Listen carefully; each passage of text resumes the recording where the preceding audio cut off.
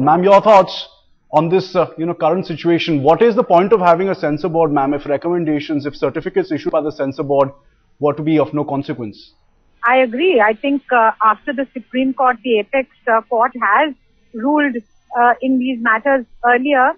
The Madras High Court should have paid that some credence, and the manner in which this thing is being dragged out is unfortunate both for Kamal Haasan but also for free expression in India. I think unless there is a reasonable, it is a reason, they could have referred it back to us. We have an FSTAT up to which it could have gone for review.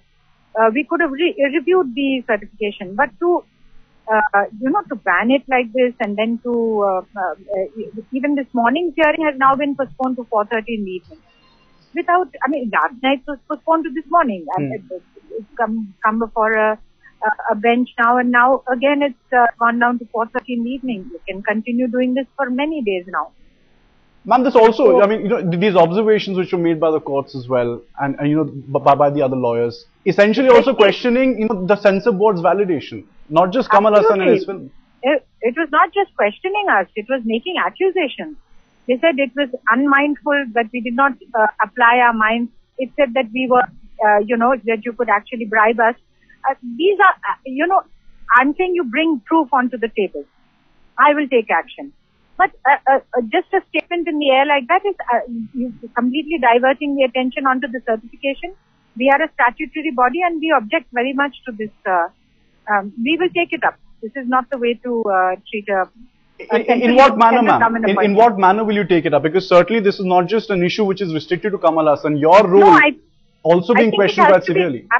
Absolutely. I think it has to be discussed as we are doing now nationwide.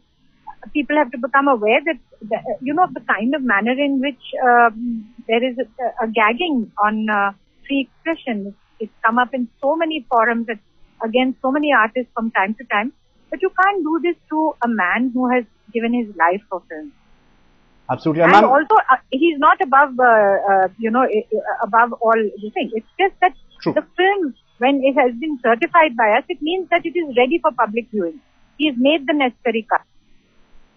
Ma'am, there are, of course, hundreds, thousands of movies that, your body, of course, a statutory body issues certificates for. In your opinion, yes, ma'am, you think the manner in which Kamal Haasan has been treated, not just as, as a producer of a movie, as someone who's, been such a cultural icon for this country? Absolutely. Absolutely. I think it's absolutely disgraceful. We should not treat our icons like this. Nowhere else in the world would it be, literally breaking his back, if I may say so. This is not acceptable.